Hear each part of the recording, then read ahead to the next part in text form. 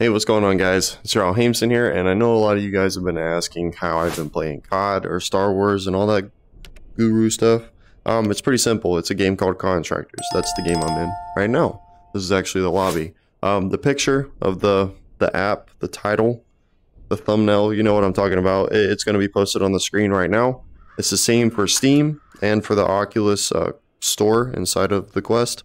They both have the same logo, like I already said. I think it's like around $20. Well worth it to me. Once you get in there and you download the game, you can play it from Steam or from your Oculus. And that's why the stores have them right there. But anyway, you'll get in here, you'll load into the lobby. This is where you'll kind of load into. And you'll walk through the tutorial.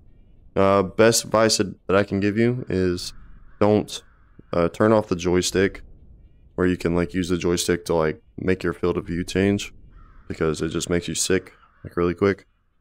Once you do all that though, you can click B and it'll pop up this wonderful little HUD right here.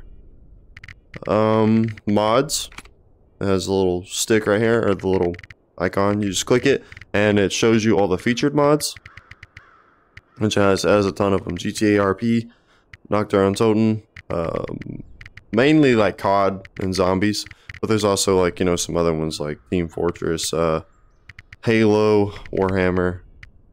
Then you can go to all the mods and actually search them. So whenever you're trying to play COD, boom, and it'll take you to the whole thing right here.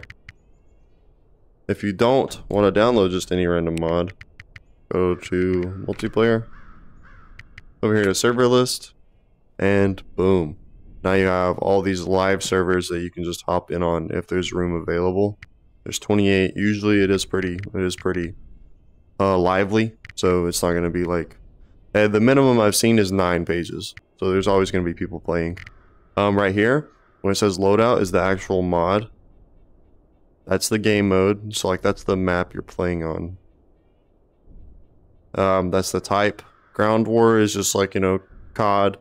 You can go over here and change that. Go competitive, co-op, casual. I usually just click casual because I'm not trying to like be competitive and all that. Mods. So this is where this icon comes in. The purple one, where it has an icon right here, and then they're both connected from a line. That's cross-platform. Standard won't have an icon, and PC only will be an orange icon. Let's see if I can find you one. Yeah, that's going to be PC only right there. And how you join and how you download, I feel like it's it's probably going to be pretty easy. All you got to do is click join. And once it's done loading, you'll get this screen. And you'll be able to just hop on in. Bro, why do the zombies look like Putin?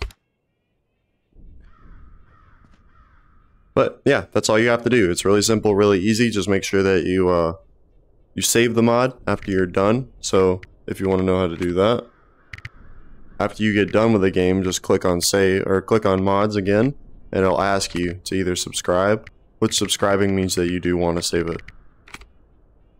And that's pretty much all it is. I'll see you guys around. Make sure that you like and give a sub if you found this interesting.